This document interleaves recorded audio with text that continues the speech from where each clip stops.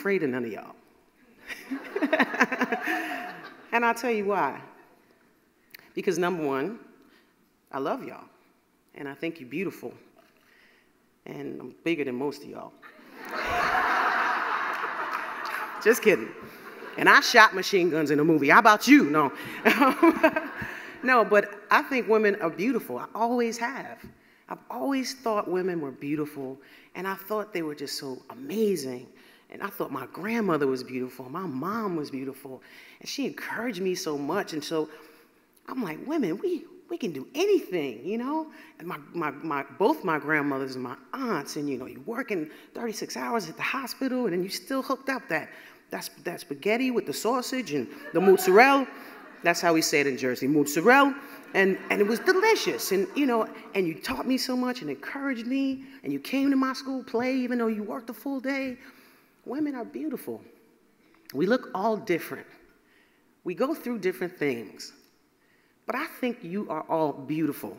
So why should I be afraid of you? I love you. And what I always hated was when women tore each other apart. And that's why I made Ladies First, because I hated to see two girls in high school fighting over a guy, and he's back there like laughing, and they're tearing each other apart, just for neither one of them to wind up with him. I'm like, girls, what are we doing here? Love, peace, come together. You know, it's always been my feeling. It's become abundantly clear to me through my involvement with all the talented people I'm privileged to work with at Warner Brothers and from serving on the board of Film Independent that I have a mission in life, and it's this: to get people to see a wide variety of movies made from a stunning array of artists from all walks of life. So I urge you to visit the Film Independent table as you leave, or go to their website at filmindependent.com. If you're a lover of movies like me, please consider getting involved in lending your own special talents to this immensely important cause. I'm losing my voice, but I don't have strep. So thank you again for this great honor. It's a privilege to be here today.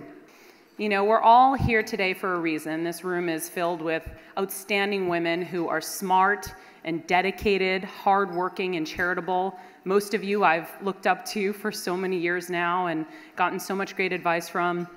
But I think what united us here today could spark something even greater, a collective effort where we help each other, support each other, really become friends and allies as we work to improve the lives of others. And if we can do that, as many here do, and I know you do, we'd be able to help our charities and ourselves in even better ways.